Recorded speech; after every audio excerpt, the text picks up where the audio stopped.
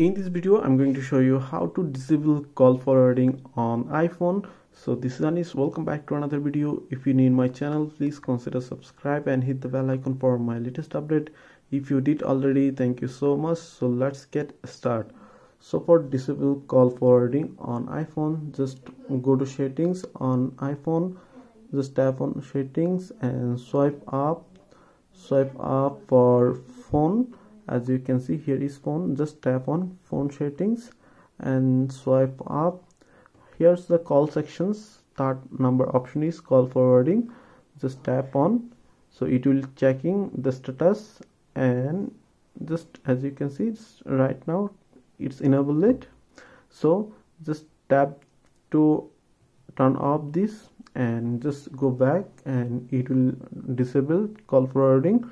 So that way you can disable call forwarding on your iPhone.